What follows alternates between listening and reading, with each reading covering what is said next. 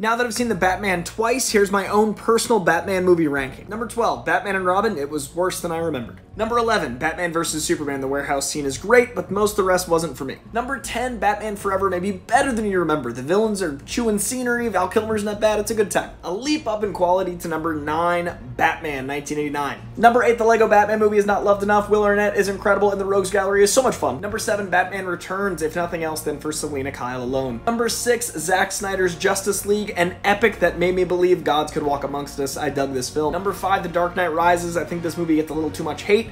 Bane really works, so well written, was an epic, wasn't as good as the first two though. Number 3, Batman Begins, the movie that allowed us, the MCU and the DC universe, to really thrive. Number 2, atmospheric, mesmeric, intense, brooding, pondersome, and glorious, The Batman.